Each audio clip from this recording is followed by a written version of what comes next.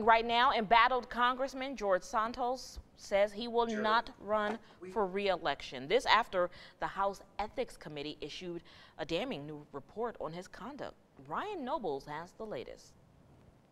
Embattled Representative George Santos' days in Congress may be numbered.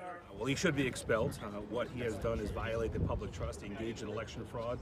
This after the bipartisan House Ethics Committee released a blistering report outlining a long list of allegations against the New York congressman. The level of misconduct here, criminal conduct, is off the charts. I've never seen anything like this. Among the new revelations, that Santos used campaign funds to pay for his personal rent, to take out cash from an ATM at a casino, to spend lavishly at designer stores, for cosmetic treatments like Botox, and on the website OnlyFans, which is known for its adult content. Santos already faces a lengthy criminal indictment.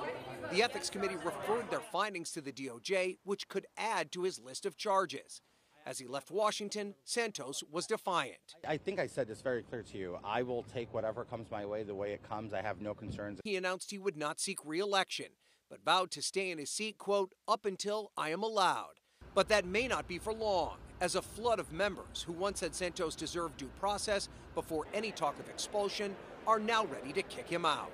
The Ethics Committee found that he did not cooperate with the investigation, and I think he's been given the fair due process now. And for his fellow New York Republicans, that vote cannot come soon enough. The ethics report is not really going to change your mind on George Santos. George Santos is a fraud. He should not be a member of Congress.